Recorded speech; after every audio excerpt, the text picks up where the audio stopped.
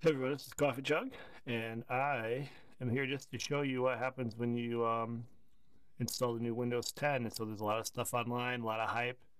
I obviously went through with the update, and once my computer rebooted, here's where we are. So I just wanted to show you what you can expect when you install it, in case you haven't done it already. So here's just the legal stuff, all that stuff that we say we read, but we never do. Um, And so we're going to just use these express settings to get things loaded up. We got some new apps for the Windows 10, as it says here. We got photos, and videos are going to be automatically organized into albums. You got the Microsoft Edge, which has been a lot of hype on the new web browser.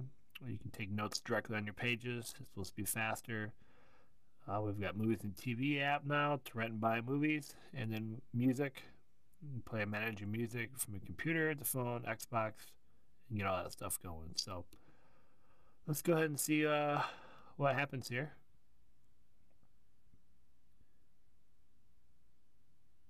And here we are. Here's our screen, new wallpaper, new backdrop here. So we'll go ahead and sign in. I really like this backdrop. I was the Windows 10 on the Insider program. Didn't really care for the color scheme, but this one I really like.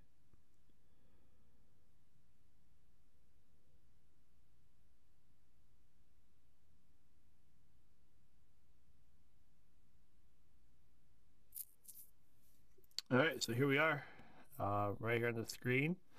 Obviously, the first thing that you'll notice is obviously the start icon. We got a bunch of browser tabs down here, which is all nice to see what's at the bottom. We've got Cortana down here. One of the things that I like is this task view. You can click this and kind of see what you've got open right now. I don't have anything open, but if you have several different windows, you can go to this and it all pops right up. It's pretty nice.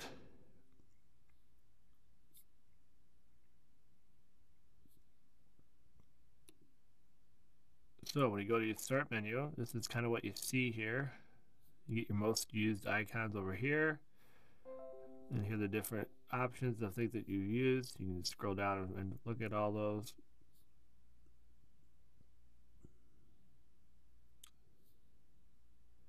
So go ahead and click all apps here.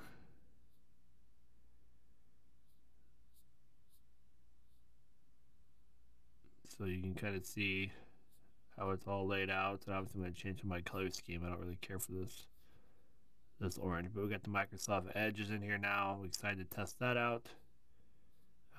Test out Cortana and just kind of see what happens here. So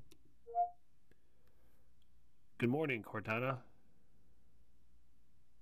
Good morning to you too.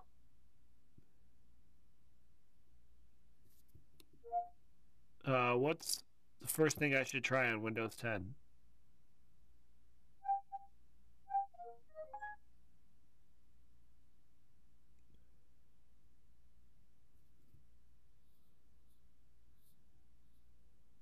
Here we go. We got an article of some stuff. So there it is in a nutshell. Pretty straightforward. What I'll be doing is giving some updates on things that I've learned as I go through with Windows 10. There's a lot to take in, so we'll just take it step by step.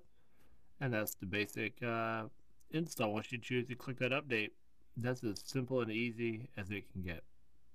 Hope you found this helpful. Hopefully, it motivates you to update if you're on the fence. And I look forward to learning more on my own journey as well as from your journeys. So feel free to share out on anything that you learn or think is important for people to know. Have a great day.